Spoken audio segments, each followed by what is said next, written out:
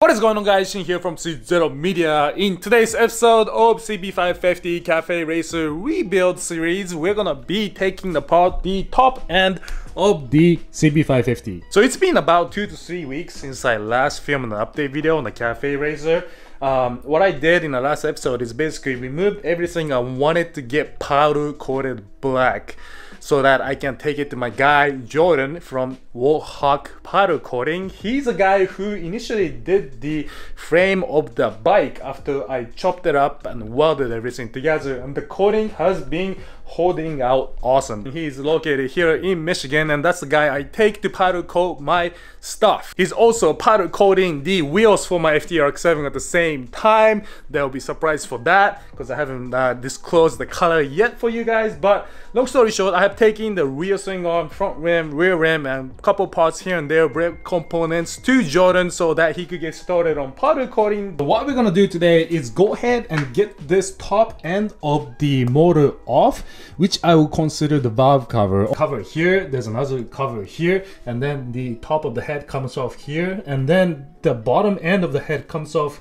here as well. So it's like multiple head gaskets and valve cover gaskets, and these are notorious for leaking. A lot of new CB owners asking me like, CZero, my bike is leaking, should I be worried about it? I'm like, nah, if it's leaking excessively, yeah, but if it's not, it's just the way these bikes are. So my bike has always been leaking. It's just not something I worried about too much. But now that this build is becoming like a show bike quality build, should I say, I am paying more close attention to small details. And winter of 2019, this year, I might end up taking apart the whole engine to rebuild it from scratch. Before we get to taking apart the valve cover today though, let's talk about some of the updates I've done to the bike off the camera. First thing you notice is that I got a 7-inch headlight from a company called 4into1.com. They basically have all kinds of CB550, CB650, CB750, any 4-cylinder motorcycle Honda parts. So check them out, 4into1.com, if you're looking for any upgrades for your motorcycle, OEM or aftermarket. So what I got here is a 7-inch headlight with the lens, with the mesh setup, all black, gloss black. What I did off the camera though was, this lens was clear at first, and as soon as it came in, I wanted to give like a different look to the bike. So I went ahead and used this JDM yellow fog light spray.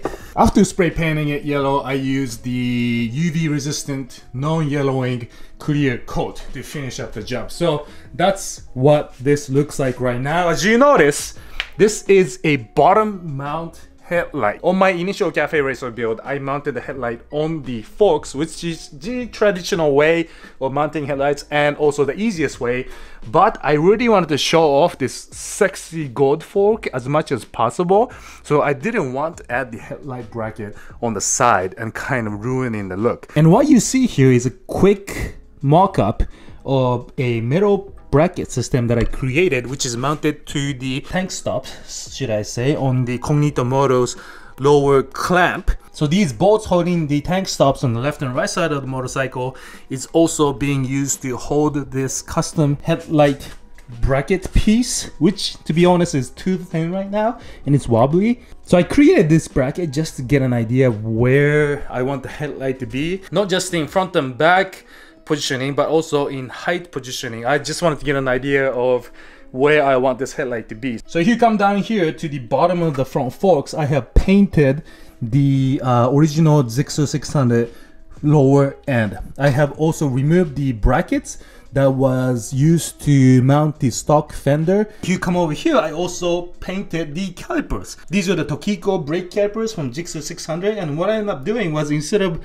having Tokiko, T-O-K-I-C-O, I just shaved everything off but the zeros to kind of give a unique look, right? Because CZeroMedia. So I kept the zero, I don't know, just to try something different. I'll see if I like it or not, but that's how it looks now. As for brake pads, I just got some generic brake pads to freshen things up, to replace these old ones. The old brake pads weren't too bad, but the issue with reusing used brake pads on a brand new rotor is that it might give the rotor an uneven wear or uneven coloring, or what's called like a warping, and it might leave unnecessary debris on fresh rotor.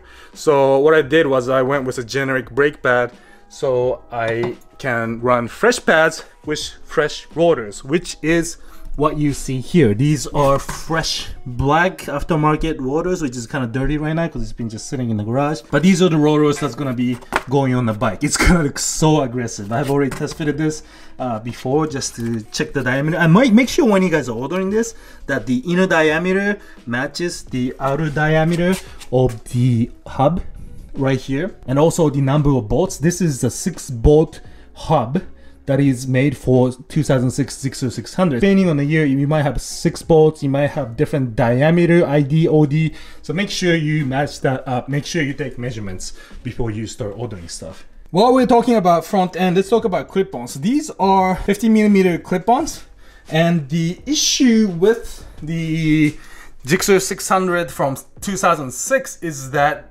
it is 50mm up top, 48mm down here, and it goes back to 50mm down here. And where you want to add the clip-ons is around here. So in order to mount the correct size clip-ons at 48mm, you either need to use 50mm clip-on to clear the top and add additional stress to clamp it down to 48, or you need to oversize the 48mm clip-ons to clear the top and then correctly get clamped onto here. What I did was I bought a 50mm clip-ons and kind of shaved off the center there, right? Clear the top, came down and clamped down, but this required me to shave off so much metal off this clip-on that I wasn't feeling safe anymore in terms of this clip-on holding on like highway speeds and vibrations and maybe even potholes.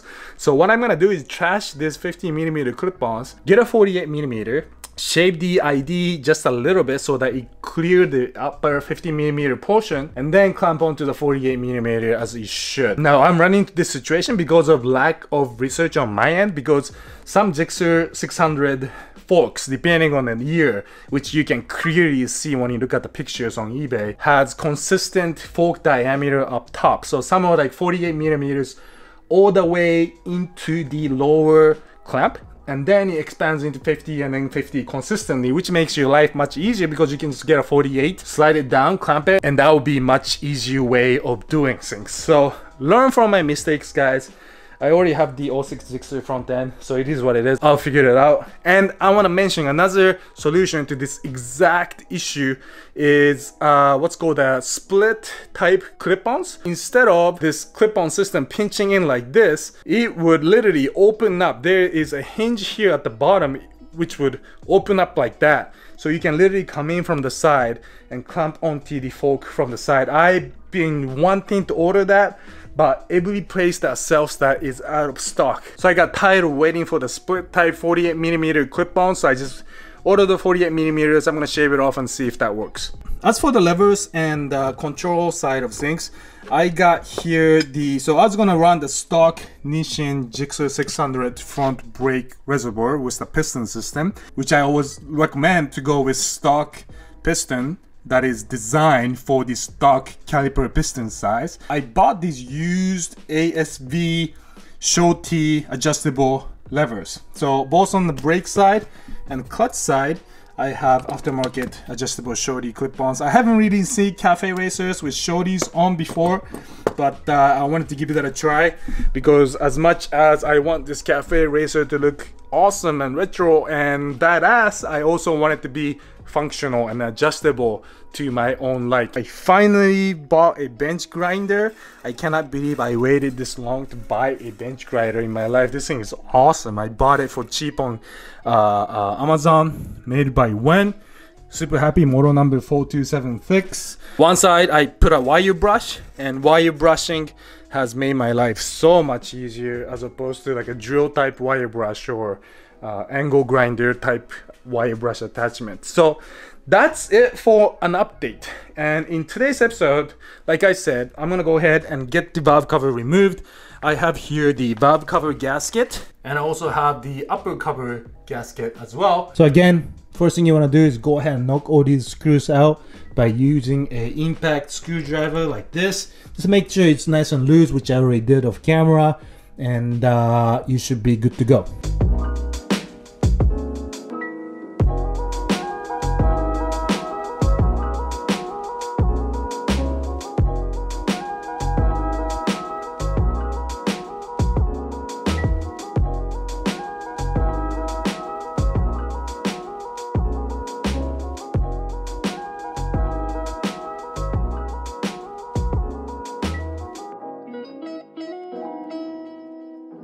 Alright guys, and the valve cover is off the bike. In case you're wondering, I am wearing like 5 different outfits in this video simply because I'm just trying to squeeze in this project between all my other 5 different builds going on simultaneously and renovating the house. So I'm just trying to work on this bike as much as I can with the little time I have. So what I wanted to show you though during the time lapse, if you notice, was that I was holding up all these different packages. What I was trying to do was replace these stock Japanese standard screws bolts with these brand new shiny socket cap bolts. So, you know, I was just trying to show you as much as possible what kind of size and length and thread pitch that I was using for my build. And because these bolts come in so many different sizes, I wanted to make sure I have the new one put in here before I took the whole thing apart. So what I have here is the replacement bolts stuck in the old valve cover. And here is a trick I want to show you also, is when you have a job with a lot of bolts like this, what I like to do is grab a piece of cardboard and basically create a mock-up, a map of where these bolts go. So what I like to do is put your piece on top, make an outline with a Sharpie, penetrate these bolts through the cardboard, and I'll show you that just in a second here. I got the outline of the valve cover here. This is the front side, and what I'm gonna do is, with the holes I created for the bolts, I'm just gonna put it through this cardboard while I clean this valve cover out, so that I don't lose track of which bolt goes where, just like that. Alright guys, so here's what it looks like. The upper cover, it's nice and simple. It just got 4 same size long bolts left and right, and then there's 2 short ones on upper and lower side. So that's that, nothing crazy, so I didn't bother using cardboard layout method there.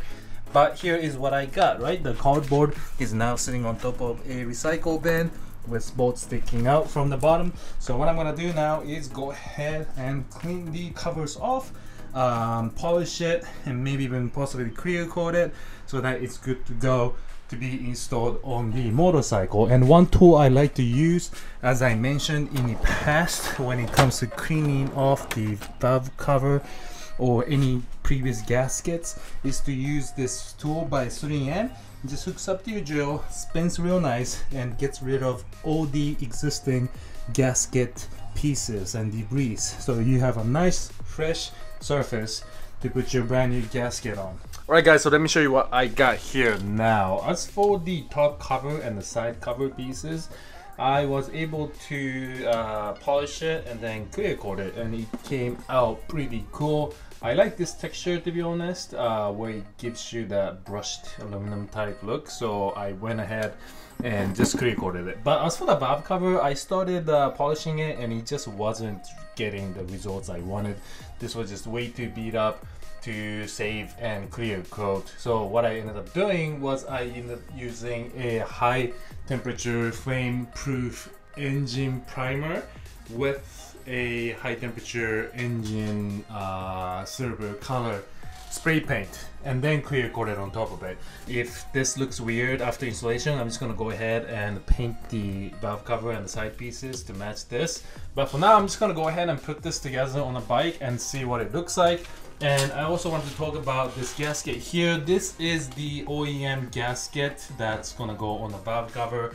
You have one for the valve cover itself, and then another smaller piece to go on the top cover, whatever this thing is called. So you see the groove there, and you know, while it works great for, I don't know, like a year or two, when these CB550 engines see high temperature conditions, low temperature conditions in storage, these rubber gaskets just tend to become brittle and it doesn't work as it should, which is, I think, why this bike was leaking oil up top, and the reason why really I'm doing this project today. So I'm just gonna go ahead and put these rubber gaskets in the valve cover for now, and then torque everything down and see what the bike looks like. So guys, here's a little trick I learned over the years. When you have a gasket like this that needs to be mounted upside down, obviously as soon as you flip the valve cover, it's just gonna fold out. So what I like to do is put blue painter's tape, and you can do the same trick for the carburetors too when you're doing these gaskets on the bottom,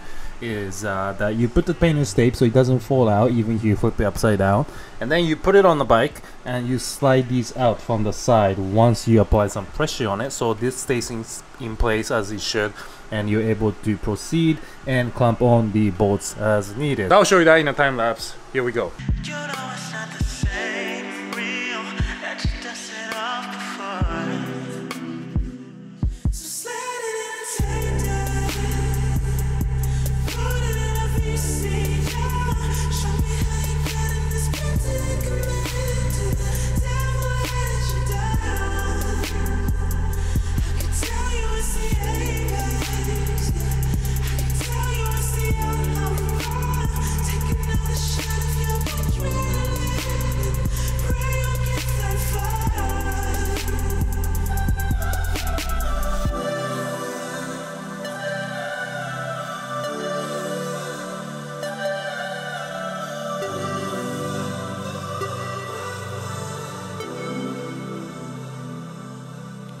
Sharp turns covered in skin. I bet the black Asians letting you win, babe. Alright guys, and the valve cover is back on the motorcycle. Let me show you what's going on, and I swear this is turning into like a CZeroMedia fashion show with how often I'm changing in this episode. But let me show you what's going on here. So I got the valve cover back on the bike, and I left some of these covers open because I wanted to show you what's going on here in the inside. While I had these caps open, I kind of wanted to show you how this motor works, right? So it's a 4-cylinder engine, 1, 2, 3, 4, or 1, 2, 3, 4. I think cylinder one's over there. So you got the intake and exhaust valves over here, and then you got your cam going across horizontally. So what you see here, and what I want to show you before I close this up, is a valve tension adjustment, right? So with releasing this hex nut and spinning this bolt, you can adjust the height of these rocker arms that's going to be hitting against the valve. What you need to do is spin the crank, so you know at top the center TDC you're going to be adjusting the cylinder number 1, and then you spin it some more, you adjust cylinder number 2, and so on and so forth. I haven't really looked at the owner's manual in detail in regards to how to adjust the valve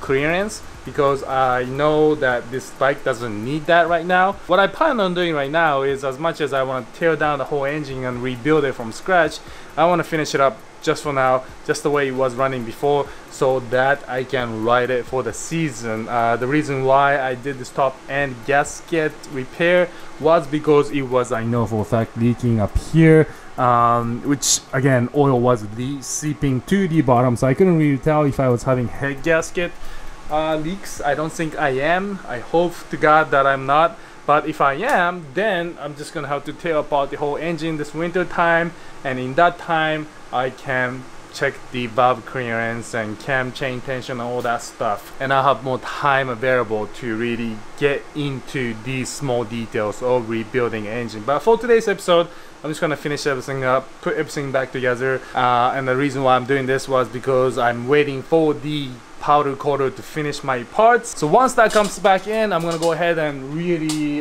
start assembling the bike together. As you can see, the front end is already kind of coming together. I'm gonna explain that in the next episode for you guys. So that is it for today, guys. I hope that was helpful. I hope you found some value and found this episode informational in terms of how to fix the leak in your valve cover, which is a very common issue on the CB550. So thanks again for watching, guys, and I'll see you in the next episode. Peace out.